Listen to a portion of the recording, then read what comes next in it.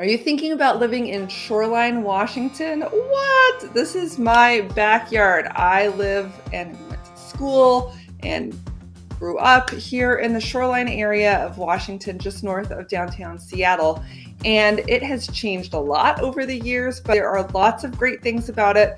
And there are a few like real dicey things, situations, areas that I'm going to share with you just so you can have your eyes open as far as what you're going to get into if you decide to move to Shoreline, Washington. I'm a local real estate agent here. I want everybody to find their happy place when they move to the Seattle area. And so the goal of this channel is to help you find and identify a place you're going to love to live. But everybody has their own personality. All the little parts of towns and suburbs have their own personality. So we dive into that on the channel. If you want to shortcut the process, give me a call. And just like, I don't know, Dr. Fraser Crane, I'm listening. I will listen to you and help you kind of parse it down a little further if you want the shortcut track there. So that being said, let's jump in.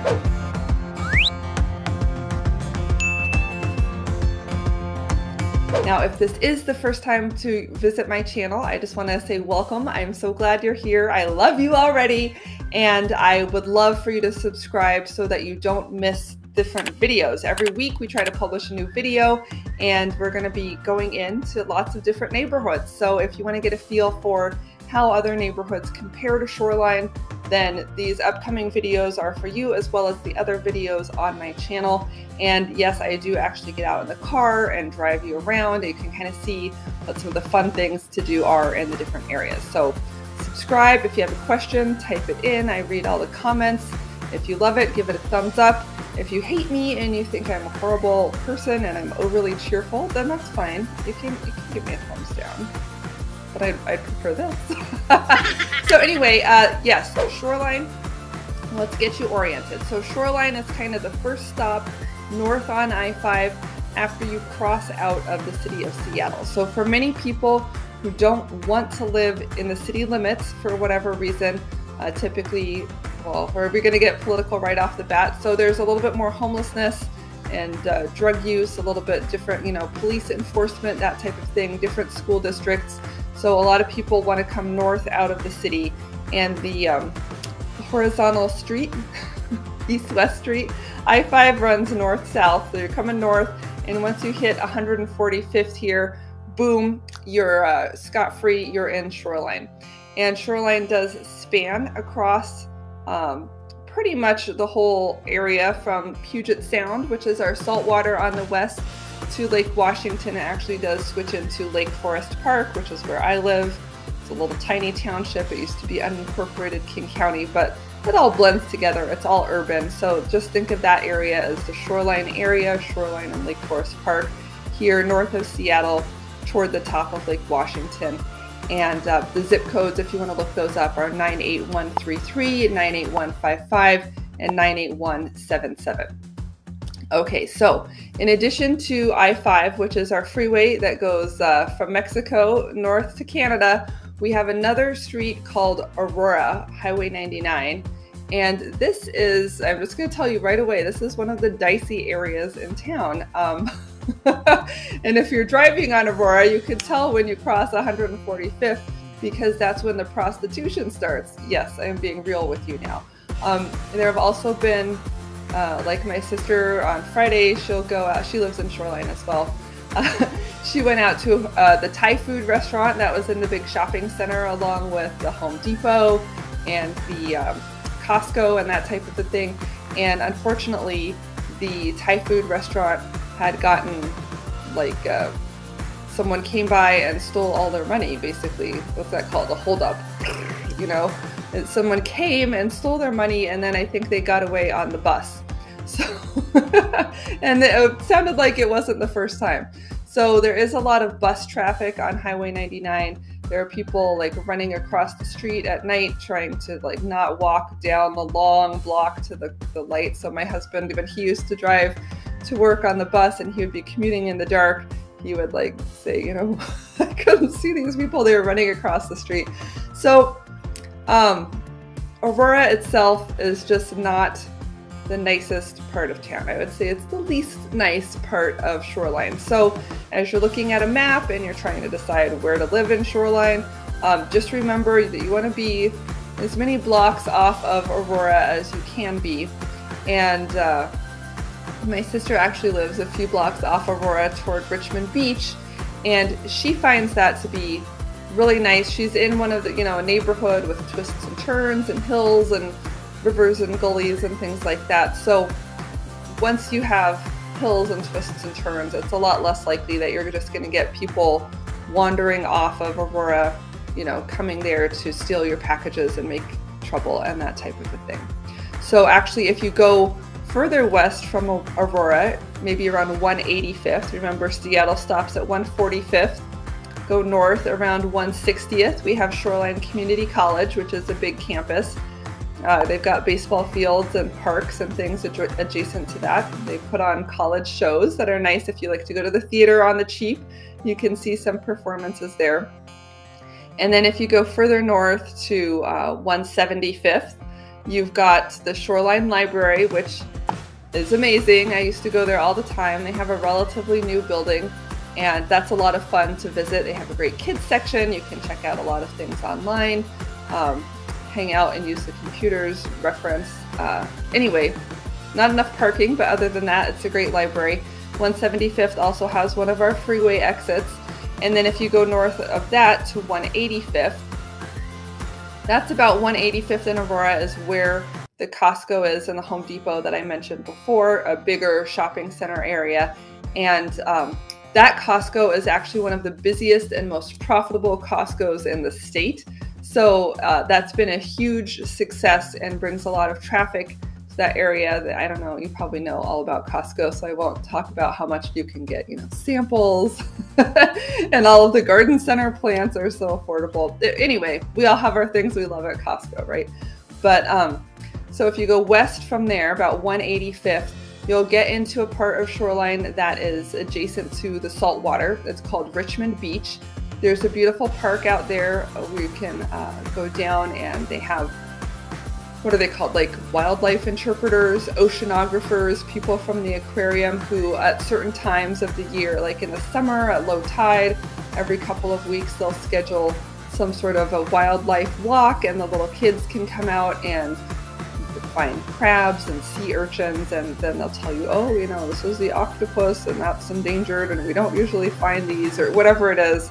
They'll kind of tell you about it and help you learn to identify and appreciate the different sea life here that we have on the coast, right? Because it's ocean water, so that's really cool, and it's so accessible. I don't even live in Shoreline. It's probably 10 or 15 minutes from my house, so that's really nice. And then the Richmond Beach area in general is considered sort of a prestigious part of Shoreline to live in.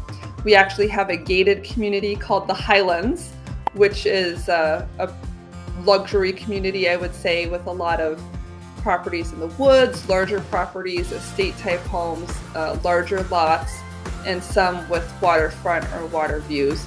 There's also another kind of similar but not gated luxury community called Innis Arden, which is along the Shoreline area as well, and they have a lot of great views out to the water. They have a pool and a tennis club. There's a homeowners association involved, but those are some of the nice luxury communities in Shoreline. And then there's the rest of us in our just $1 million homes. Maybe if you're up to like, $1.5 million, you're kind of crossing over into the luxury price point, but the median home prices in Shoreline now are about $750,000, $800,000, and that includes like condos and smaller residences. A lot of those $800,000 homes are going to be like 2,000 square foot split levels. So I hesitate to call them luxury, but that is kind of the price point here, and that's also what you should expect if you decide to move to the area. As far as new construction, one of the things that's happening in Shoreline is that we have the light rail coming through. This is our elevated train system that's going from SeaTac Airport in the south to downtown Seattle. It's currently built out to Northgate Mall, which is south in the city of Seattle at about 110th. So we're going to have a stop in Shoreline at 185th. And whenever they bring in a light rail like this, the stop is they want a lot of people to live within a walking distance of this bus stop or train stop. So all around this area, they have changed the zoning to be higher density, which means now we're seeing more apartment buildings, townhomes.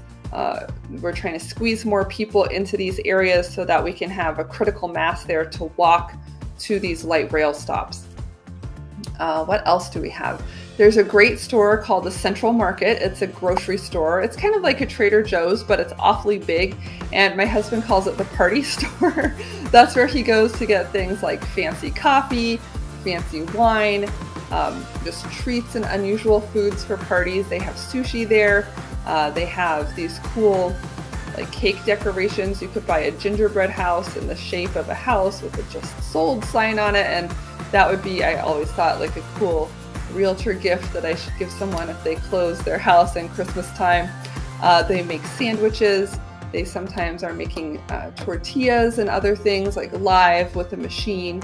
They have all these natural products like machines that grind up peanuts for peanut butter, almonds for almond butter. They have homemade soaps and lotions. And one of the things I love is taking the kids there to the fish tanks, right in the seafood section. They have a lot of live shellfish. So they have live crabs, live lobsters, live oysters, live clams, and they're all in the tanks. And sometimes they're like trying to climb and get out. So the kids get a real kick out of that, let me tell you. I don't know if you guys know, before I was actually in between being a real estate agent, I got my license, I had my kids, and I kept working after I was a stay-at-home mom with them for a while. And so I really mastered the art of taking a long time doing the errands and finding really fun places to go, like the library where they would have story times to amuse the kids. And that was much better to be out of the house doing a lot of things slowly rather than just like sitting at home with them all day and having them circle the living room, climbing on the furniture, jumping and screaming, right? So I don't know. I don't know what your kids are like, but it's hard to be in a dark, cloudy, at home, trapped in your living room type of experience for all that long, every day, all winter, for years, right? So we have all our coping mechanisms. So Central Market, we have parks. Hamlin Park is a good one. It's very woodsy and forested. You can walk around on these trails, and it backs up to Shoreline High School and Kellogg Middle School. So when I was going to school there, these are like the trails where I would run cross country. A lot of people take their dogs there and secretly let them off leash, which it doesn't seem to be overly enforced. There's also some baseball fields and some toys and jungle gyms for people to jump around on. There are like picnic shelters. You can have a little fire. Our Cub Scout troop would come here to learn about making fires and that type of thing. So Hamlin Park is fun, but it's dark and woodsy. The park that I really enjoy going to is called Paramount Park.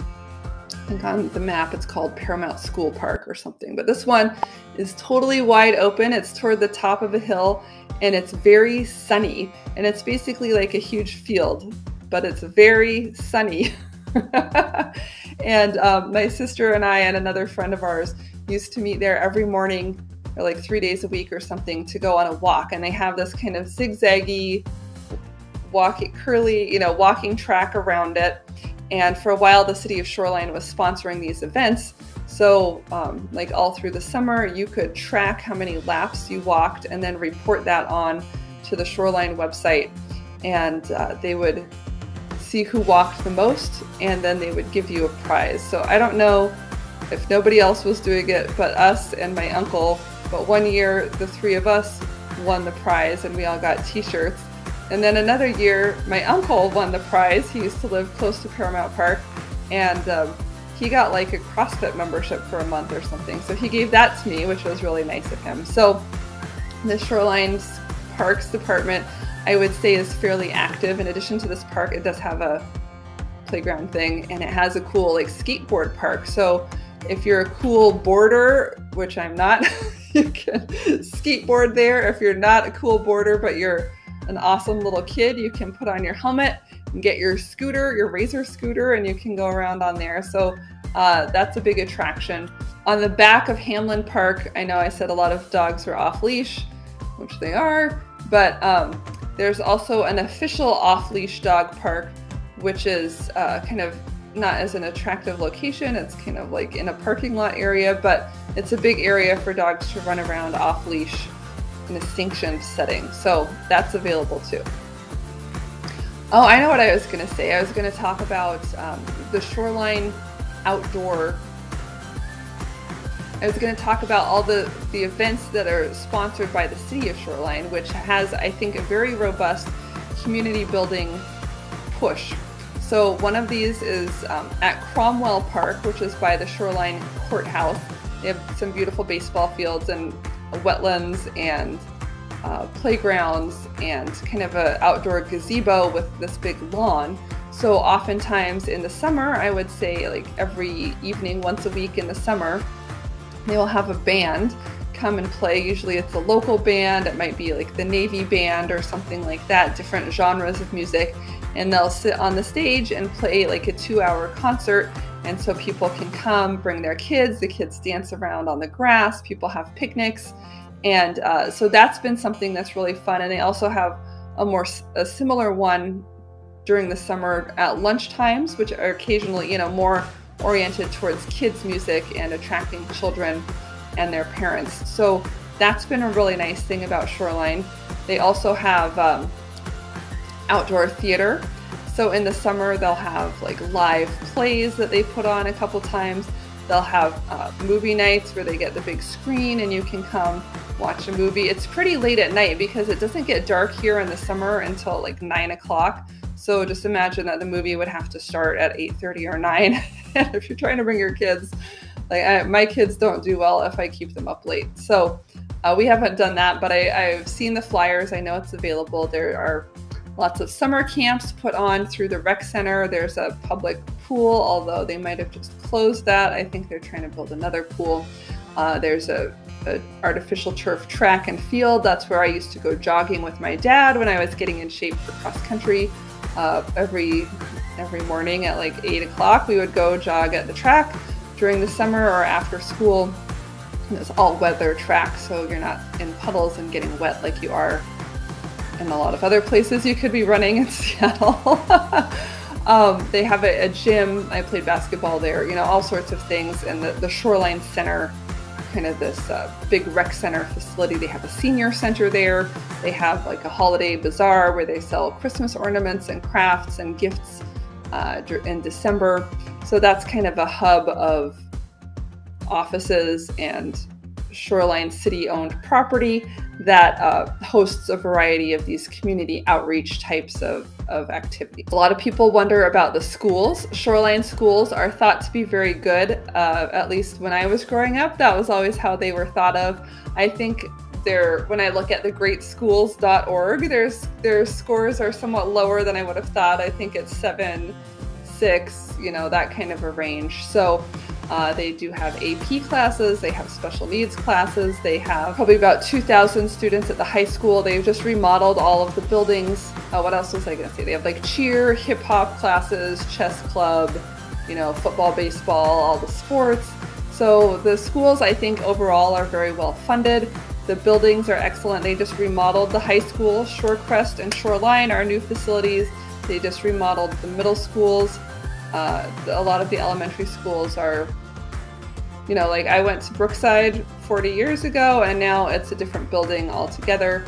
But so it has been remodeled in the last 40 years, but maybe that took place, you know, 20 years ago, 30 years ago now. I don't know how old I am, but it's been a while, but they are not like these horribly old, broken down buildings. And I think the buildings that they have remodeled were actually perfectly adequate before. So they do put money back into the schools, and you know, the results maybe are a little bit of a mixed bag, but they are at least putting your tax dollars to work in a visible way there with very nice facilities and a lot of different programs. The people in Shoreline, I would say, are a lot of families live here because of the school districts and the proximity to Seattle. A lot of people here are commuting into the city in order to you know, they hop on I-5, they drive downtown, it's a half an hour or so. It's rush hour, you know, it's maybe 45 minutes depending on what time of day you're leaving and whether you're taking the bus. But we have very good access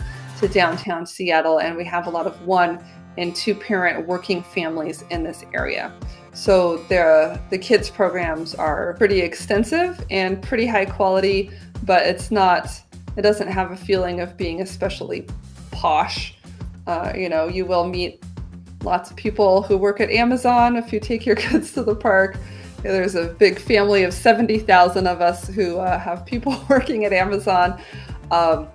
You'll see a lot of Teslas when you're driving around. So, I mean, there's definitely money in the area, but it's a mixed bag as far as the people. Like my parents, I look outside, I see their house. They've lived here since the 1970s. And a lot of people who have rooted here. I'm selling a house next week that the lady has lived in, for 30 or 40 years. Same thing, move to the area, have kids, raise them up, and just stay in the house. So there are a lot of people like that, and they may or may not have had like the money to build on or improve their house over time. So we even will see like some older and dilapidated homes in the Shoreline area, but at the same time, the house next door might be selling for $1 million. And so the new family who comes in is potentially at a very different like socioeconomic strata from the person that bought the house for $40,000 30 years ago, right? So just to be aware of that dynamic, it's not like a uniform swath of new construction that everybody bought, in the last 5 years, and they're all at the same price point and the same point in life. There's a lot of diversity in our community, and for the most part, I think people really embrace that. There's not a big sense of judginess or, we all recognize that we're all different and diverse, and it's okay with that. But at the same time, if you're the type of person that likes to see cookie cutter houses where everyone's lawn is green and mowed, you may not get that here. There might be the old guy in the overgrown lawn who is not able to like take care of and update his home next to these other like nicer ones. So kind of in this area, you get what you get. You pay the price to come in, cost of entry, and then you help your neighbors out if you can, but you just recognize that what you see is what you get. There's sort of a diversity in the appearance of the homes, the upkeep of the homes. Overall, I would say people in Shoreline love their dogs. They love their yards and gardening. There's a lot of gardening here, and if you don't have enough space for sun, you might have a shady lot. If you don't have the right spot for a garden in your house, there are actually like community gardens where you can go and rent from the city for 1 year a garden plot in a park or something, so you can go have that experience of planting seeds in the ground and having things grow, and it's nice and manageable. Water is included. You can have, meet other gardeners out there, and the only problem is it's like in public, so if you have people who really want to eat your crops, they could steal something from you. But I don't know how many like carrot thieves there really are on the prowl at Shoreline. Maybe some of your cherry tomatoes will go. So, you gotta stay on top of those things. But overall, I would say Shoreline is a great community, friendly, lots of resources, great commute into Seattle. A little bit longer commute into Bellevue. It's not the perfect place for getting into Bellevue, but you can get there by going over the top of the lake and onto 405, or south on I-5 and across 520, which is now a toll bridge. So you do have some options. You can certainly access both sides, but it's best for people who are working in Seattle. So if you have any other questions about Shoreline, put them in the comments below. If you don't, make sure you check out my next video. If you're thinking about moving to Seattle and need help buying or selling a house, please give me a call, text, smoke signals, carrier pigeon, whatever you want. I'm here to help you. My name again is Emily Cressy, and I hope you have an awesome day.